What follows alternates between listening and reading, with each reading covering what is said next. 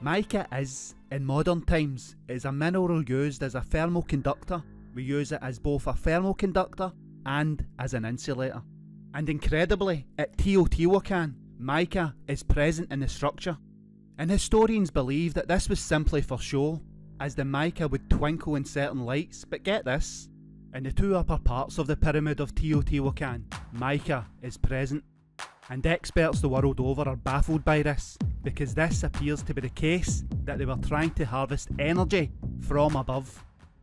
They seem to have been trying to use the mica to bring down an energy that they could then harvest throughout the region, and the tunnel filled with mercury under the structure seems to be part of that apparatus.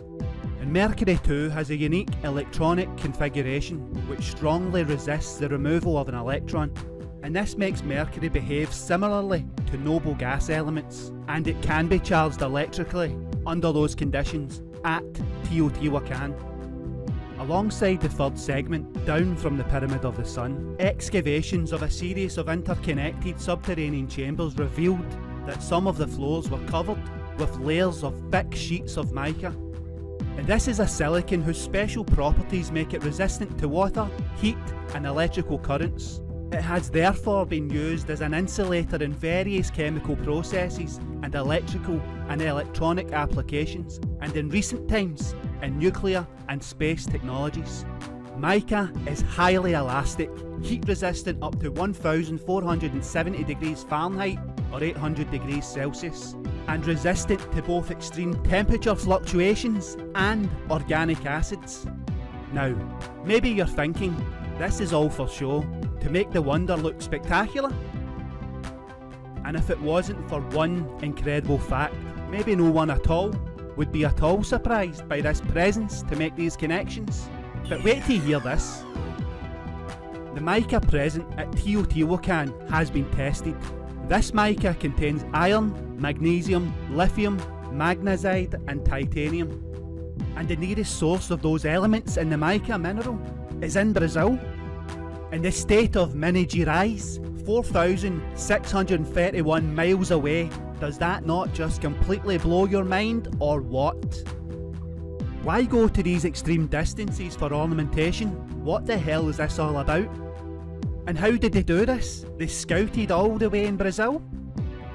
The Aztecs give the wonder its name, Teotihuacan, and this incredibly translates as the place where the gods were created.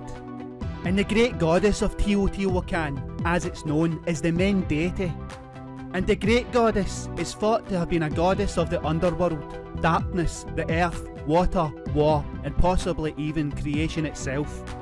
And to the ancient civilizations of Mesoamerica, the jaguar, the owl, and especially the spider were considered creatures of darkness, often found in caves and during the night, and this fear of these things is spawning from when they were menacing people in the caves of the earth during the manifestation of the squatter man. And in many murals, the great goddess is shown with many of the scurrying arachnids in the background on her clothing or hanging from her arms.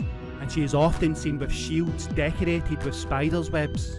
And if we look at other traditions involving the squatter man manifestation, we see that these ideas of the animals assimilate. In European cultures of this time, she was seen as the mistress of animals, or the master of animals, and this directly becomes the first cause of worship in the Potnia Theron, which directly relates to the sky event in the Taurus field. When the Aztecs discovered the wonder that is Teotihuacan in 300 BC, it was already long abandoned. None of the Mesoamerican cultures appear to have been capable of these undertakings, so it must have been made by a technologically brilliant society that tried, maybe even succeeded, in electrifying the ancient city. And to some, it would have acted like a giant circuit board, the mica at the top of the structures connected to the mercury. Energy no doubt flowed, but why? Why were they doing this? What were they powering? Why the vast distances for the mica? What is going on? Did an ancient civilization 3,000 so years ago create an ancient power plant structure that is Teotihuacan, harnessing the energy from above? But what do you guys think about this? Comments below, and thank you for watching.